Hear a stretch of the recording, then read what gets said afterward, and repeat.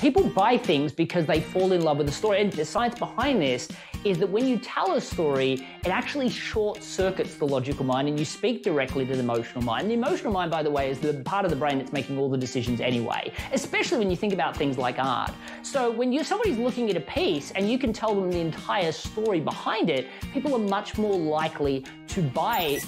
It's the Inspiration Place podcast with artist Miriam Schulm.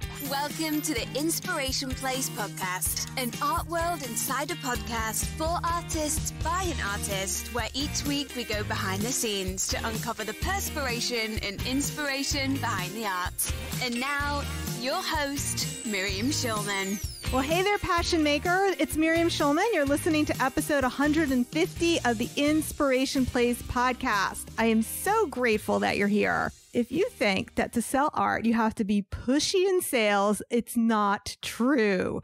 You don't have to learn sleazy sales techniques, and you don't have to be an extrovert. The truth is, shy artists often make the best salespeople, especially when they come armed with systems that rely on their strengths of listening. So that's what we're going to talk about today. Today, you're going to discover why your natural personality, even if you're shy, is perfect for selling. You'll learn how to overcome your fear, and you'll learn how stories can be used to sidestep objections. Today's guest is a self-professed introvert, and his epic rise from humble beginnings as a door-to-door salesman to a multi-million-dollar success proves that anyone with the right inspiration and strategies can achieve anything they set their mind to. Forbes calls him the real deal. Global Gurus lists him as a top 3 sales professional. Top Sales World magazine named him a top 50 speaker, and Big Speak lists him as an international top 10 sales trainer. He's also the best-selling author of the Introverts Edge series on selling and networking. We're going to have links to both of the books in the show notes, and I can't wait to bring on Matthew Pollard. Welcome to the show. Thank you so much. I'm ecstatic to be here. Congratulations. 150 is a massive milestone. Yeah, it's been a big commitment and a lot of work. Well, I can tell, and I have to tell you, the number of people that interview me that haven't read my book or don't know my curriculum that well. I mean, you deep dived into this. So you not only have done 150 episodes, you do the hustle and make sure your audience really gets value. So good for you. Thank you. I try to squeeze every drop out of the lemon for my audience. You took away my banter topic. We were going to banter about Austin. Well, one of the things that we were talking about in the book was about having planned things to say when you first start, right? 100%. So I'm very similar to you. I like to have a plan. And luckily enough, you threw it to me, so I got to use mine. But yes, the first book that you're talking about, The Introverts Edge, which focuses on sales, that I actually worked on when I was living in Austin. And Austin's a great city. I mean, I love starting a brand there. It's beautiful. So you're not there anymore? No, I actually live in Chapel Hill, North Carolina. So the second book, that got published in earlier this year. That one was published in, I think it says Chapel Hill, North Carolina on the back now, but it was really interesting. So Austin's, it's a wonderful city. I love living there, but my wife's always wanted to live closer to the mountains. So my brand's kind of got to a point, which is weird because everything that I had in the past was bricks and mortar, telemarketing, direct sales. I had to physically be in a location. And when I moved to the US, I didn't even know how to change the word "the" to the word "than" on a website. Like no clue. I had no idea what online was about. Just knew I didn't want to be taking photos of donuts for something to say on Instagram. It just wasn't me. But, when eventually it grew to the point that, I really could be anywhere in the world. So at that point, I said to my wife, we can live anywhere as long as it's within 40 minutes from an international airport so I can get home and so I can speak wherever I go. She broke the rules a little bit. We're 42 minutes from an international airport and we live in this really great place. I'm a runner, so, it's got this unbelievable nature reserve to run around the whole. Every day I try to get down there. It's wonderful. That sounds terrific, Matthew. I have a lot of questions, so we're going to move away from chit-chat very quickly. But first, before we get into my questions, I do want to take a moment to define introvert. art? Because there's so many people who I speak to say, oh, like I took the Myers-Briggs and it says I'm an introvert, but I like people. I think people have overcomplicated it way too much. And I think it's because psychologists have needed more grant funding, so they've gone deeper and deeper. And truthfully, if you don't want to spend the next 5 years trying to work out whether you're an introvert or extrovert or quiet or shy or, highly sensitive, you really just want to break it down to one definer. And by the way, this is not something you can change, right? A lot of people will say, oh, since COVID, I've become a lot more introverted. Or, I used to be introverted, but now I'm extroverted. It's not something you can change. It's really just where you draw your energy from. If you draw your energy from hanging around with people, then you're an extrovert. If you draw your energy from being by yourself, then you're an introvert. Now, I will say that for me, a lot of the people I work with and myself, I actually really enjoy networking now. I love speaking from stage. I might be a little bit terrified before I get on, still can't get beyond that. But, when I'm up there, I'm having a blast. And until I get back to the hotel room and realize I've just been hit by a ton of bricks and I'm wiped out, I'm having a great time. And this is the difference.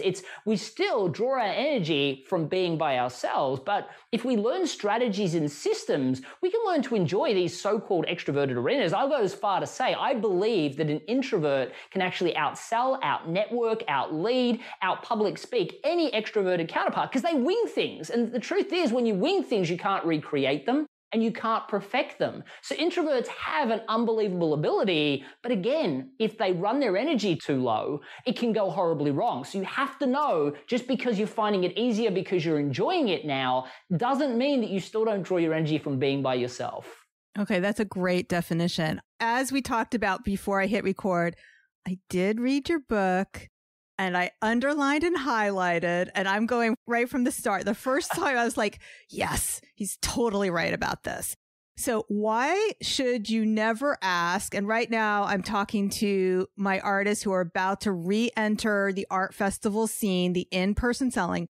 Why should you never ask, can I help you? Well, because nobody wants to be helped, right? The thing is, can I help you is literally code for, are you sure you don't want to be sold something? Like, I'm really here to hard sell you if you'd like. It terrifies anybody to hear that. Now, people love having conversations about things. People love to buy things. They love to discover things and tell the story to their friends about how they discovered it and what was amazing about it. But they don't like to be sold to. But people love to buy. So when you walk up to somebody and say, can I help you? What you're really saying is, hey, I'm looking for permission to sell you something.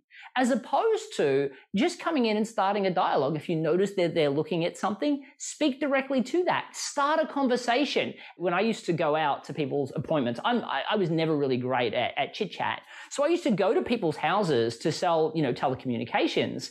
And I would just ask if they wanted me to take my shoes off as I walked into their house.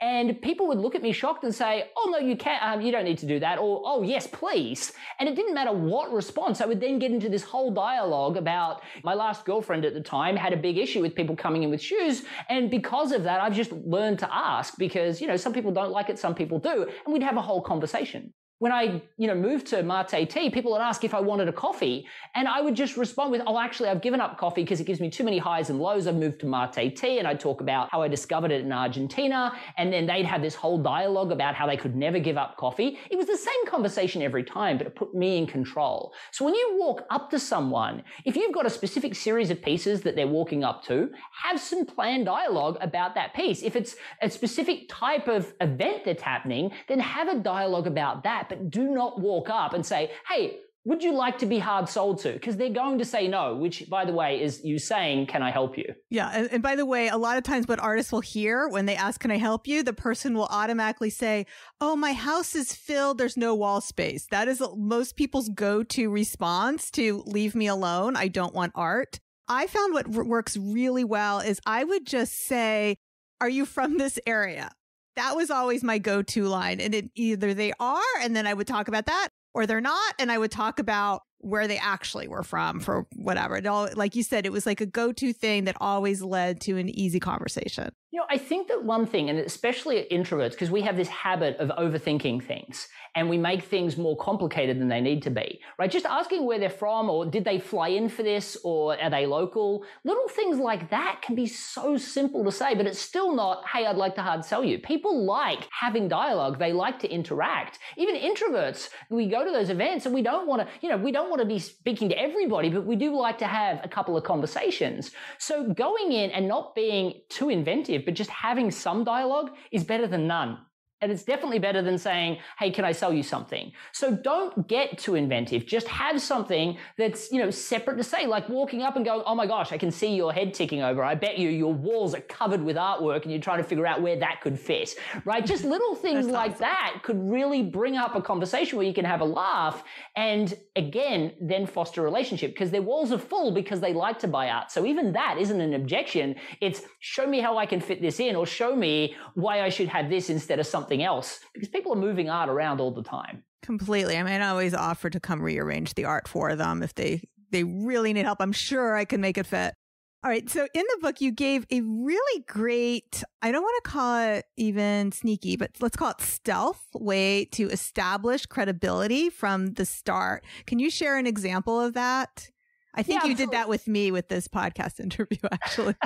I do it all the time, and they're kind of like side conversations where you just insert credibility. There's actually an example in the book where I talk about how I had to go in and speak at an organization. It was a corporation that the head of the organization wanted me to come and speak to these salespeople, but the salespeople really did not want me there at all. It just so happened that it was just after Thanksgiving. And I got asked this innocuous question, which was, no one really cares to hear your answer, but, they asked me how my Thanksgiving was. And I said, it was great, but it was cut off short. And I stopped talking. And they then were like, well, why was it cut off short? He said, it's just a long story. I didn't know how much you Americans party because it was my first Thanksgiving. So I planned for the next day two interviews. So I was on, Fox News the following morning. I had an interview at 6 a.m. and then I had a follow-up interview just shortly after that, on KXAN. And, in short, I barely got any sleep because they were laughing and joking while trying to be quiet up until 2 a.m. And I was up at 5 to get ready for the interviews. But, it all worked out in the wash. One of the people that I met at the second interview actually saw me on TV when they were getting ready, and it happened to be one of the largest digital marketing organizations in the world, and now it looks like I'll be speaking on their main stage. So it was all positive news. And at the end of that, they're like, oh my gosh, this person's a big deal. Where at the start, they told me they didn't really feel, the heads of the organization said, we're a little bit worried about you going in because there's a lot of bulldog salespeople in there. They think they know what they're doing. They come from, sales families, and they're not really open to advice. By the time I'd had that conversation, it was like they all sat down, they're like, we're here to listen. So sometimes just bringing things into dialogue is really positive. Like, as you said, before this interview, you said, I really enjoyed that book. And I'm like, I'm really excited it gets to help people. And you know what? I'm really pumped about the fact that it's just made 14 languages and it's about to hit 15. And it's a point of passion and excitement, but it also says, just so you know, if you think it's a good book, lots of other people think so too. And that's the underlying meaning. And you can do this with every dialogue as just a side comment as part of the general dialogue. Which, by the way, it's great to know since this podcast is listened to in over 50 countries. See what I just did there? Yeah, absolutely. And this is the thing. It can happen all the time. And that doesn't come across as braggy. It's, I'm so glad that you said that, because there's so many of my listeners that I interview people about, different topic matter. And they're like, I want to get that book. And, they can't get it. They can listen well in English, but they can't read well in English. So because of that, I'm so glad that you said it, because we're in like 50 countries. So when you get the other 36, we'll have to have you back on. And all of a sudden I'm trying to be helpful for my audience. I'm not telling everybody how successful my podcast is. So some ways that I actually have done this is if I have a solo show or I've gotten any kind of press, how did you hear about this art show? You must have seen my article in whatever the newspaper is or the magazine is. So, asking them, like, did you see this? Is like a stealth way of letting them know that you were in the papers, but yet it's conversational. Yeah, absolutely. You can say, great to chat with you. Don't mind me. I'm a little bit wiped from this morning. We had an article. I was just on this show, or this just happened, or we've had so much more interest since this exhibit. And because of that, we've had a lot more flow. I'm just not used to this many people. And if you're an introvert, use that you're an introvert. I'm an introvert myself, so I have to admit my batteries are a little bit more drained than usual. But I'd love to talk to you about, or whatever you then go into. But it's so easy to introduce things like that and all of a sudden get a dialogue going in a positive way. So, Matthew, there's 7 steps that you talk about, mostly focusing on the first book. I did get the second one. I just haven't finished reading it. I can read 1 book a week. That's about it. And I was impressed that you read the first one. The fact that before we started this interview, you held out both, I was impressed to see that.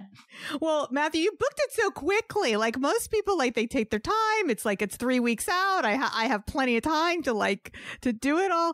Okay, so we're going to focus right now on step 6. And I know there's a lot of people who are not fine artists who listen to this podcast. I just want to let the coaches know, anybody who does consults, there were so many ahas in here for me where there were things that I used to do and kind of stopped doing. And I was like, oh, I need to start doing that again, or that's where I'm going wrong. I'm not going to talk too much about the consults and the coaching world since most of my listeners are artists, but make sure you get the Introverts Edge. We did link it in the show notes. And Matthew also told me that you can actually pick up a free chapter. If you go to the introvertsedge.com, you'll find, what is it, the first chapter, Matthew?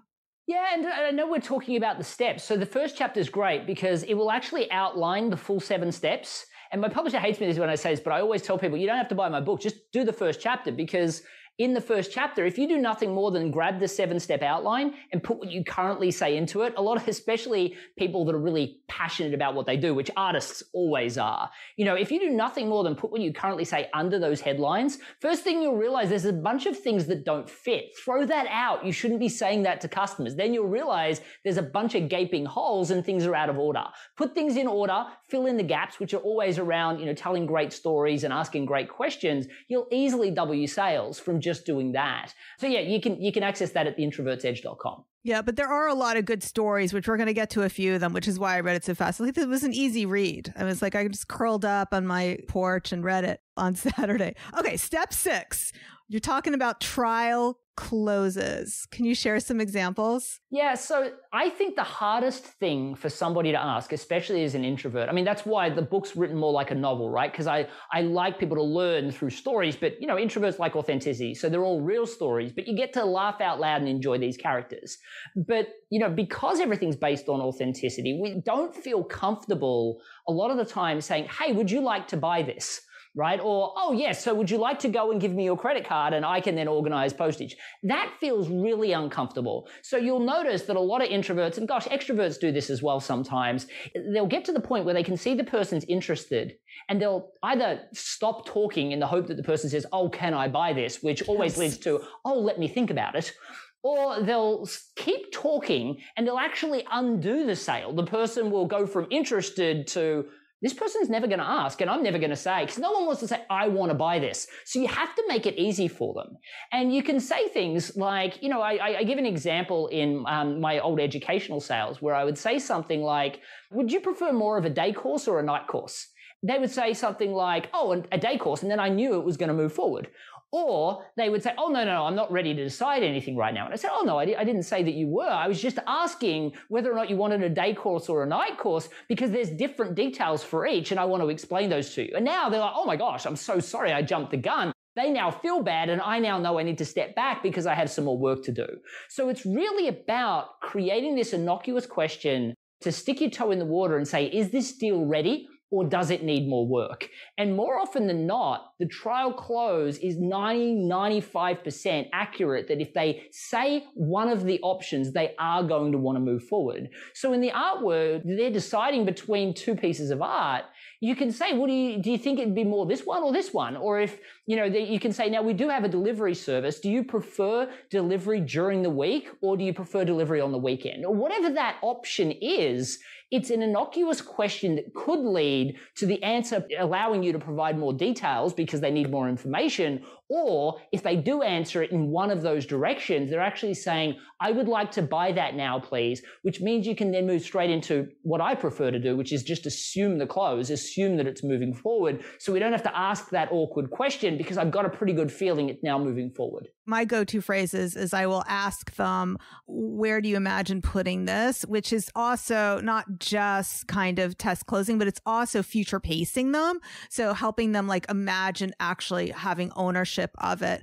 And then I'll usually go to something very, very easy. How would you like to pay? Cash or charge? That's the easiest one. It's easy. The reason why I try to remove the how would you like to pay is because if I ask an innocuous question about details at that point, it's really more a planning one. By the way, if you ask them two questions, as in, would you like it here or here? Would you like this or this? By doing that, they're not thinking, would I like it or would I not like it? They're thinking, which one of those options would I like? And if they're really creative, they come up with the third option. So if you say, looking at that artwork, for me, it's something that should probably go in your living room or in your main foyer. So which one of those can you see it being in? And if they said, no, I'm going to use that in my bedroom. Well, they've just told you they want it and it's going in their bedroom. Right. So that's not a bad scenario either. But now you get into the deliveries and things like that. And then when you get to the end, you say, okay, terrific. So now to get that organized, I just need to arrange payment. And I finish with one of those two options, right? I'll say, now, would you prefer cash or charge for that? Or which card would you like to use for that? Which card naturally gets them to think, oh, I probably have two cards in my wallet. Which one of those am I going to use? So it creates another double bind, but I like doing the payment option as a double bind as well, which is what this is called. It's offering them two solutions so the brain doesn't think of the option we don't want them to think about, which is I'm not buying this today, or our favorite line, let me think about it, which leads to I'm never going to make a decision. Yeah, absolutely. One of the best parts about your book is you shared a really great story about how on eBay, they tested using creative writing to describe all this junk and how it made so much more money than when it didn't have the stories. So the Significant Object Project is predominantly a study that highlights that people love the story more than they love the actual item. So people buy things because they fall in love with the story. And just think about this for a second. The science behind this is that when you tell a story, it actually short circuits the logical mind and you speak directly to the emotional mind. And the emotional mind, by the way, is the part of the brain that's making all the decisions anyway, especially when you think about things like art. So when somebody's looking at a piece and you can tell them the entire story behind it, people are much more likely to buy that art. And this study basically was they picked a bunch of inanimate objects, like, you're just talking junk from the house, and they put it up on eBay and they wrote these amazing stories around these items to see whether or not they would sell for more money. And they sold for a ton more money. And thank goodness all the money went to charity, because some of the prices for the things went for was extortionary. But the thing, when we're thinking about stories, there's a lot of reasons why stories work so well. So yes, they short circuit the logical mind and they speak to the emotional mind. So the powerful thing about that is when you do that, the logical part of the brain is thinking, that's really expensive. I don't have time for this. There's lots more options. But when you tell a story, the logical mind basically just short circuits and the emotional brain goes, story time, and it just listens. And it assumes all the detail in that story is factual, and it just listens for the moral. Now, when you talk about art is a lot more connected. In my Rapid Growth Academy, we had one guy whose predominant focus was to source art for people. And what he looked for was the emotional connections that they had, the things that had happened in their life and how they connect that with art so that it brings up those feelings.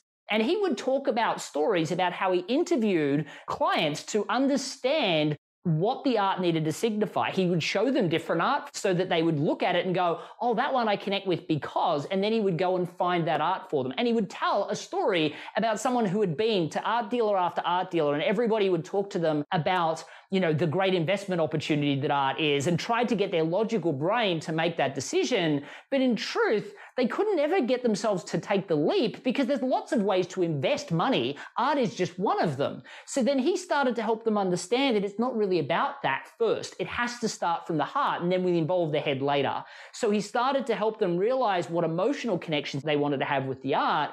And then after that, they found a few pieces, and then he picked won and had a secondary, and then they did the, logical, is this a great investment opportunity? And of course it was, and then they purchased it. Now it's up in, it's up in their office actually, and how wonderful that is. Now, first thing is, what we're doing is we're getting the logical brain to disappear, and you can't disagree with that person's experience, right? So we're not going, no, that's different for me. We're going, wow, you did that. That's pretty impressive. And then at the end, we've embedded all this credibility. And the moral of the story is, I'll help you make the emotional and the financial decision, which is what led him to getting a ton more clientele. Now, here's the other great things about stories that are really, really powerful.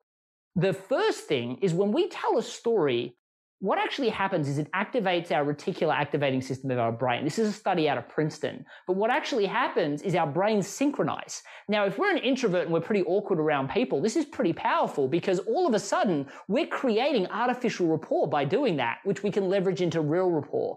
Also, they feel that they have a connection with us. So if we're the art dealer or the artist ourselves, that's super powerful. And then people remember up to 22 times more information embedded into a story. So when you tell them the journey of how you created the art in a story, and if it's a series of pieces, you can tell the stories of other people, piece 1, piece 2, piece 3, and their pleasure on how they're displaying it. That then allows them to know all of that, and they'll remember it so that they can tell it to their friends when somebody goes, oh, that's a lovely piece.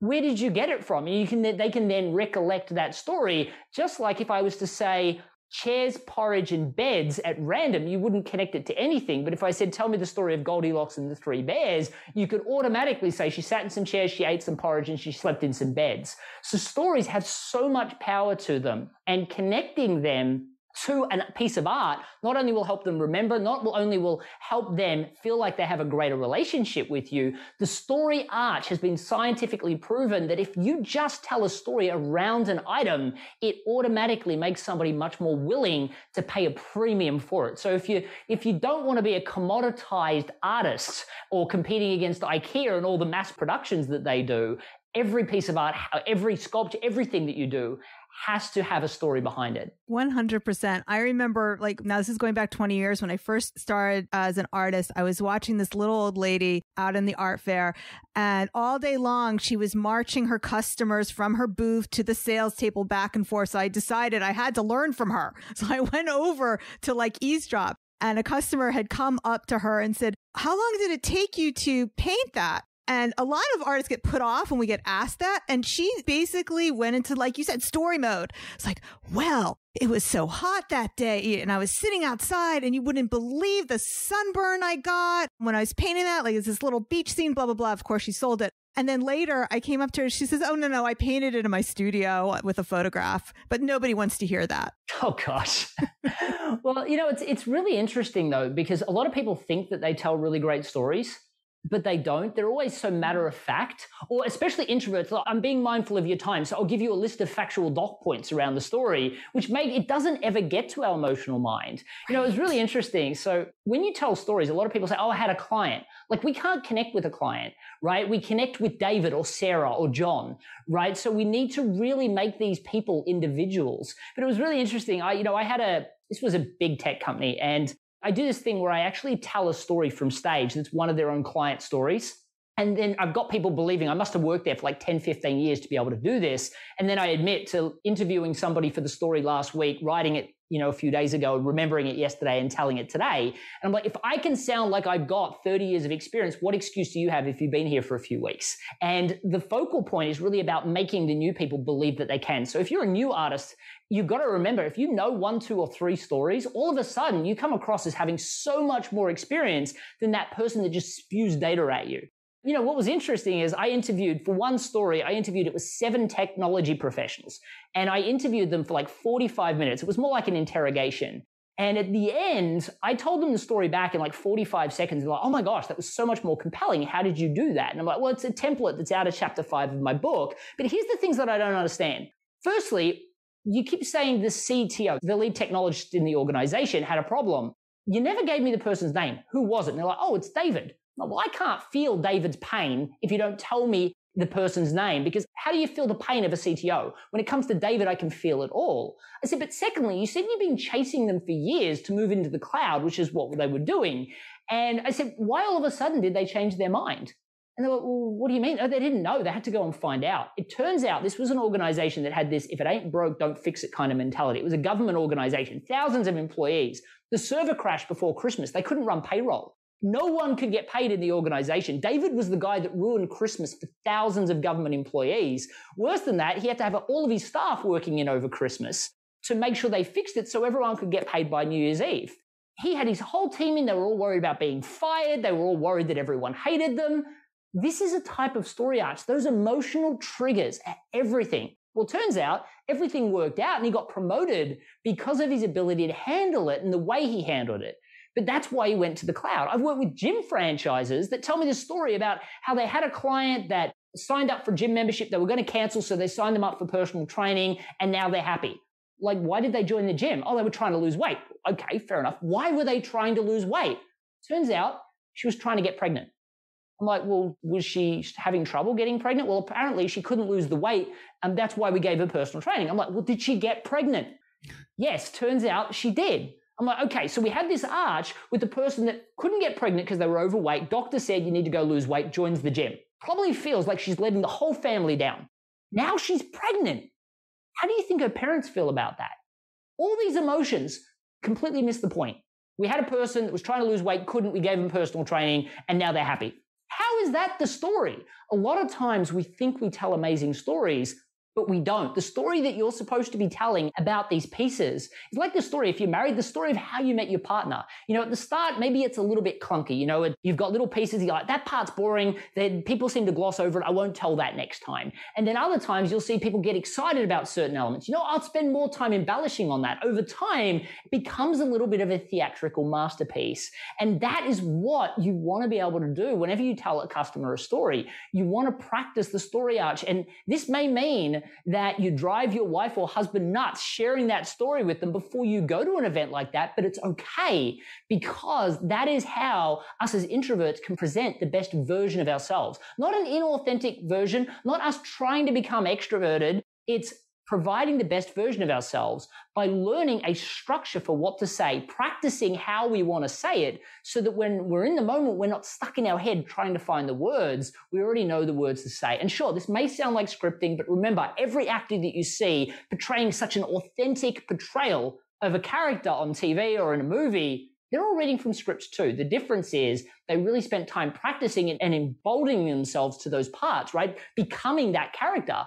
I mean, if you created this art or if you're selling this art, these are your stories. You need to practice them so that when you speak to someone, they're like, I don't care what it costs. I want that, which is what you noticed in the eBay study. You know, people put up items, they created these stories. They're like, wow, that was impactful. You've provided an impact to me. I now want to buy that impact. And if they'll do it for a crayon on eBay, they'll do it for a piece of art that actually they'll display on their wall proudly. 100%. And I've even had collectors say to me, I like that, but what's the story? Like if I rushed to put it on my website and I didn't put anything else but the size and, you know, how long it takes to ship, they're like, what's the story? I love the way Matthew explains that with the weight loss client, because you would never make a movie out of, you know, Jill needed to lose weight, got personal training, lost weight. That's not a movie, but a movie about somebody suffering with infertility and then got the help she needed. And now she has a baby that you could imagine as being like pulling, you know, something on Lifetime TV for us Americans. Absolutely. I mean, I can imagine walking by somebody looking at a photo of this girl holding her baby and then me telling this story and it's just sitting on the wall in the gym. And I could tell this whole story. I wouldn't need to think about how to sell gym membership. I would just tell that story. And at the end, it wouldn't matter how much the gym membership was.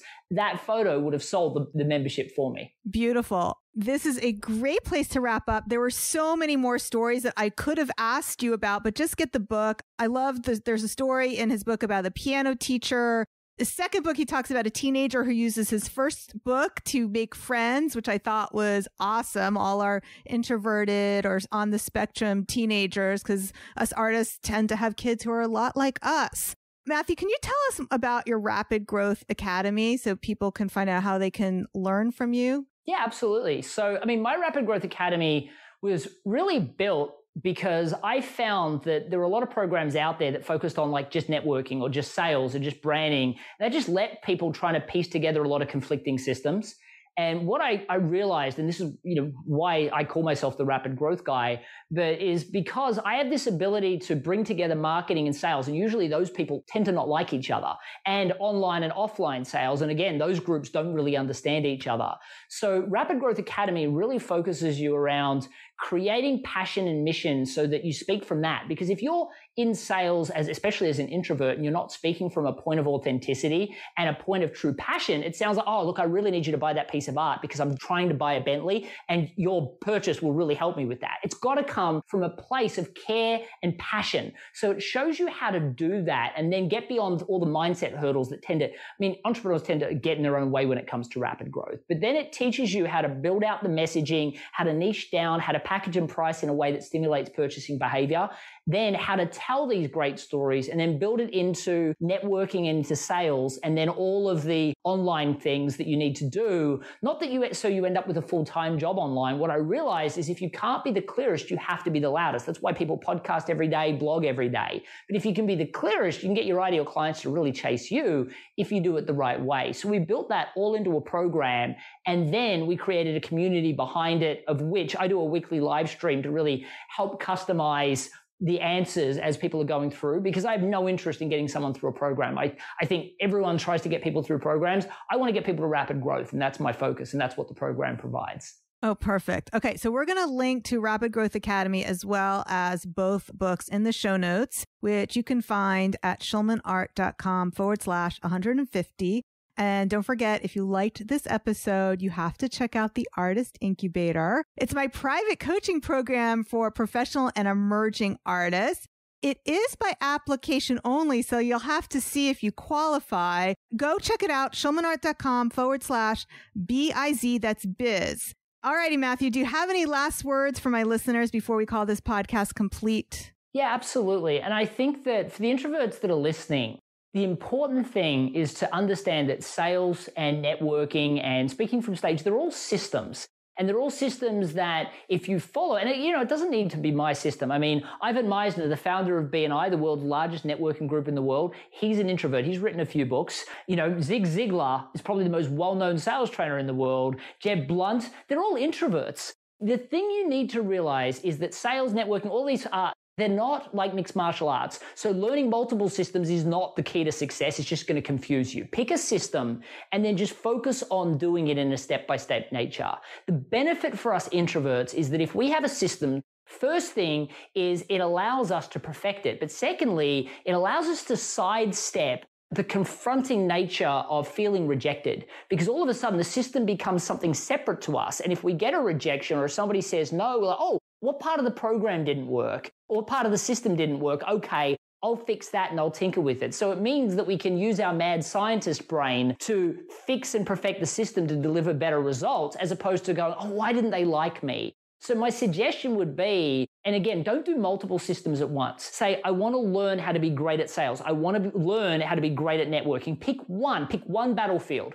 Focus on that. Pick a system and then follow that system step by step until you feel like you've got a relatively okay system. The Model T car, the first car that came off the line, probably didn't work so well. It was a little bit beaten up, but over time, we now get the mass production vehicles that we have today. Build that basic system, focus on perfecting that system until you're like, you know what, I can do this in my sleep. And then if you're in sales, you can move to networking, you can move to speaking, but just pick one system and know that you truly can do it. An introvert's path, you're not a second-class citizen. The truth is your path to success is just different to that of an extrovert. As soon as you embrace that, you'll realize that there's a whole world that you can actually not just survive in, but actually dominate in. I'd love to hear from you. If you read the books, and you do start to apply the strategies and dominate, let me know. Don't feel like you can't reach out. And as a matter of fact, there's a ton of content I put out for free on all my social media. So I'd love to hear from you. What's your Instagram handle, since most artists are there? Matthew Pollard Speaker. Okay. Make sure you send him a message or tag him in a post. Let him know how much you enjoyed the show. All right, guys. Thank you so much for being with me here today. I'll see you the same time, same place next week. Stay inspired. Thank you for listening to the Inspiration Place podcast. Connect with us on Facebook at facebook.com/SchulmanArt, on Instagram @SchulmanArt, and of course on schulmanart.com.